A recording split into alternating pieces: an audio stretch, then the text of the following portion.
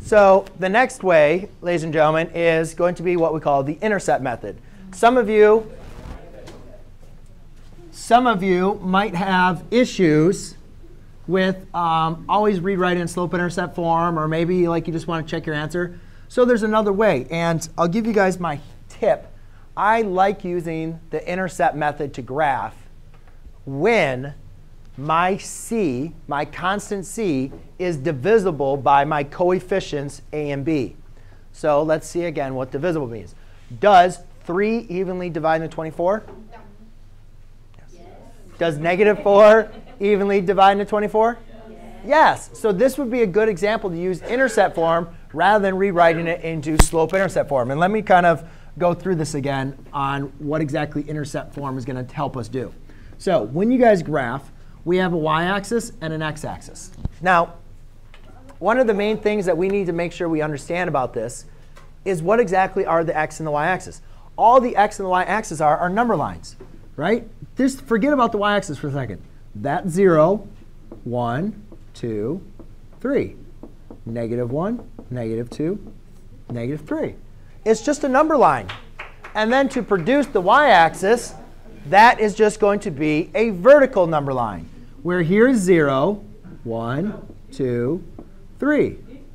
-1, -2, -3. Does everybody understand that? Yes. All right. Now, what I want to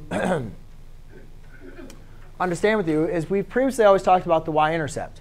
The y-intercept is where the graph crosses on the y-axis. So if you were to put a point on the y-axis, have I gone left or right on the x-axis? When there is a point on the y-axis, have I gone left or right on the x-axis? No. So therefore, this point has an x value of 0. So at the y-intercept, x equals 0. Now let's look at the x-intercept. If I have a point on the x-intercept, have I gone up or down on that y-axis? No. So you can say at the x-intercept, y equals 0. And that information is very important because, again, ladies and gentlemen, we only need 2 points to create a line. So if I can identify the x and the y-axis, I have my 2 points. I don't need to worry about rewriting it in slope-intercept form, plotting the y-intercept, and using the slope. I can just find the x and the y-intercept. So if x equals 0, I can solve for y. So you just plug 0 in for x. And here I put 0 in for y. Now, any number multiplied by 0 is going to go to 0. And now you can solve.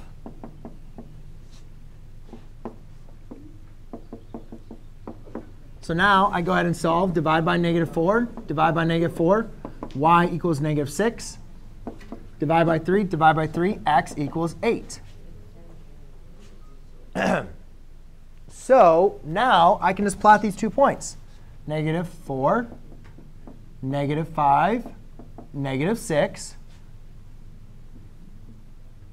4, 5, 6, 7, 8. X equals 8, y equals 0, right here. Y equals -6, x equals 0, right here.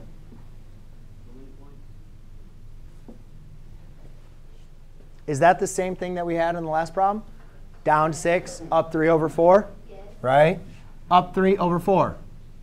Up 3, or I guess it should be over there. Up 3 over 4. Up 3 over 4.